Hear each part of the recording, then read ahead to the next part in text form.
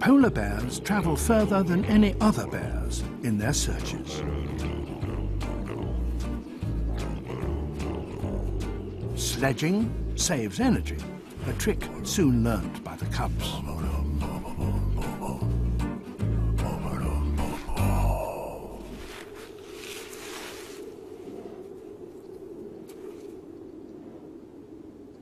A single polar bear may range 300,000 square kilometres, an area the size of Italy. This is the greatest range of any land mammal, 10,000 times that of the panda. Polar bears are the most modern bear, having evolved from the grizzly just 200,000 years ago.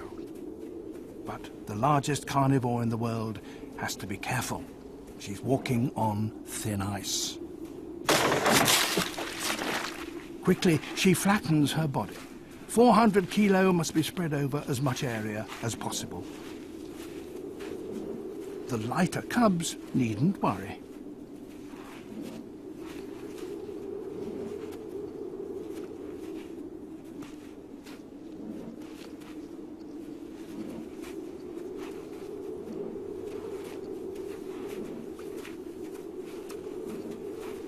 Polar bears have the most sensitive nose of any mammal. They can smell a seal 30 kilometers away.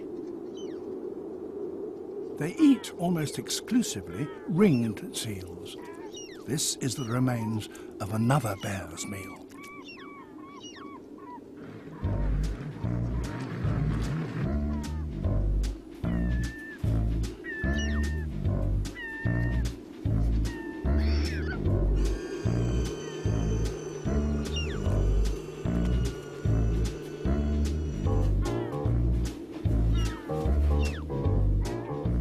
Time to pile on the pounds.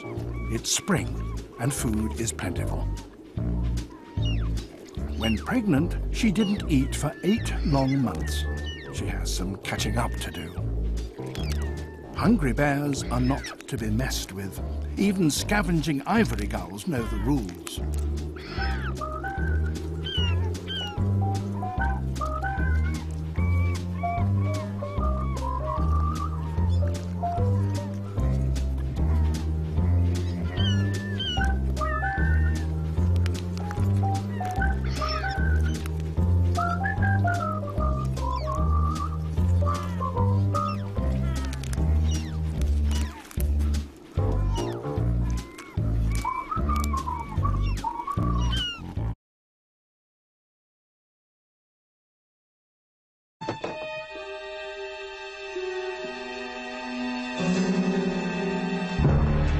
Oh my God, there are men breaking into our house. Dad! What is it? What's going on? I heard a noise. Is somebody downstairs? Oh, God, Meg, you start. Starring with Liam Neeson in Unknown, please welcome Diane Kruger.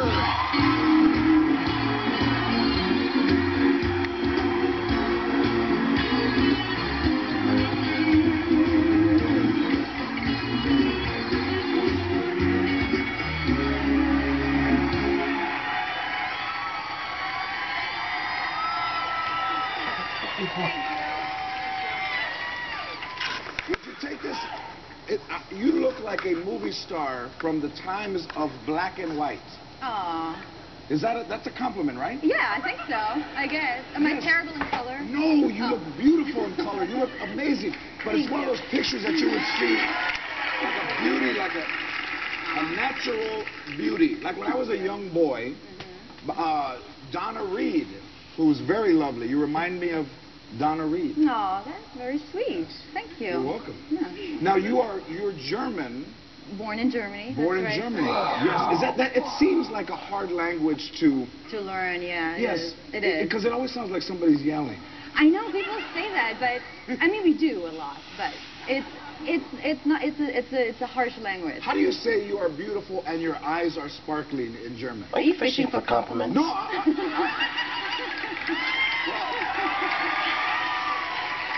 Nobody answers. Du bist wunderschön und deine Augen funkeln. What was the last one? Your eyes are sparkling. Your eyes are sparkling. What They was the are. last part in German? Deine Augen funkeln. Funken. Well, let me say it to you this way. Okay. You look funkin' hot.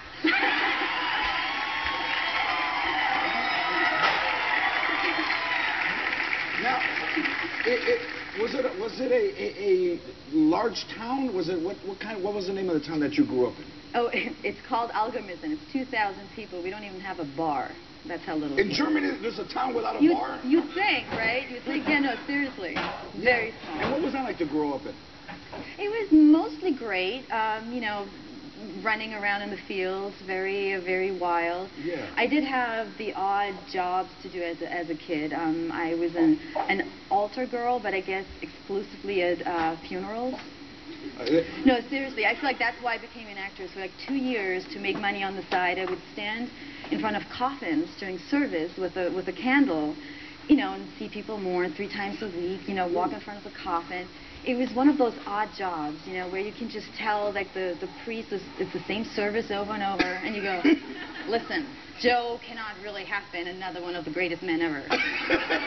You know, and you get a feel for people that are mourning. You go, his wife's not really that sad. You know, it was, I feel like I became an actress because of that. I can do mourning really well. Yeah. So when you'd stand there, you could tell who was happy and who was sad? Yeah. How much did you get paid? 5 Deutschmarks at the time, which is like, I don't know, 3 euros? Yeah. Which is $2. Oh, okay. All right. Hey. I can hear him like... Yeah. So how do you so wanting to be an actress, how do you go from that little town? Was there anybody famous that had come from your town? Nobody, no. No, I was a ballet dancer. I studied with the Royal Academy of London. And so I grew up, you know, basically my mother couldn't afford a nanny, right? That was... Oh, so she put you in ballet. Exactly, which was great, and I loved it. And I did that for 11 years, and I thought, you know, I was on stage and dancing, and then I realized I didn't really have the talent to be a... Wait a minute, so you did it for 11 years. How old were you when you started? 2.5. You were 2.5? Yeah, a 2.5-year-old ballet dancer? Well, in a little town with 2,000 people? That was in the big town. It's like 45 minutes away. Oh. And then, how did you hurt yourself, or how did you... I did. I had an injury, which put me out for 6 months, and then, you know, I just realized I was going to be the girl dancing in the background, and that wasn't for me. Background, not on a pole, though, but just dancing. No. Black Swan, remember? Yeah, Black Swan. But Black Swan, you saw that kind of life, you have to be devoted to this thing, through pain and through all of that. Yeah, exactly. And then did you move to Paris? I heard that. I became a model. Yes. And I moved to Paris, which I still keep a place in, and I make French films as well, and I love. Very nice. Yes. Yeah. How old were you when you were a model? You had to be very young.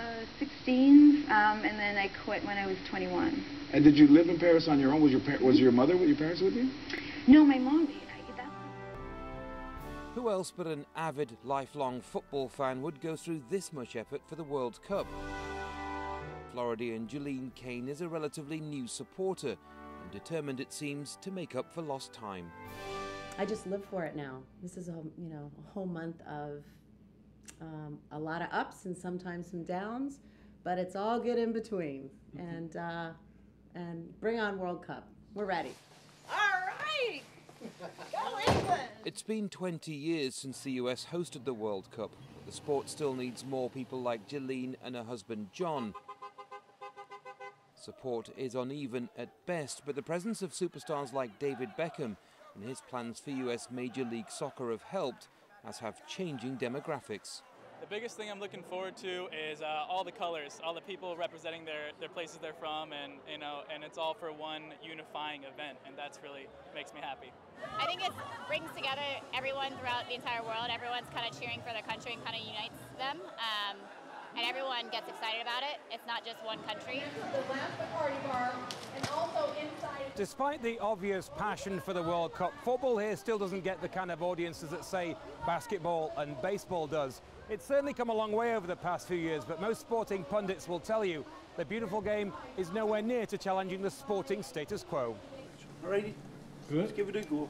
All right. Okay, coach. Former player turned commentator Ray Hudson has been involved with football in the US for more than 3 decades. He's seen the sport mature, but says it may be years before football hits the big time. It's something that isn't going to be done with one sweep of marketing or one World Cup, even in victory. I would suspect that wouldn't even shift the needle to being a soccer nation, a football nation. Many here refer to football as the sleeping giant. It has grown in popularity among some, but remains on the fringes. But if Gillian Kane is any indication of what might happen, football could still have a chance in the US. Andy Gallagher, Al Jazeera, Miami, Florida.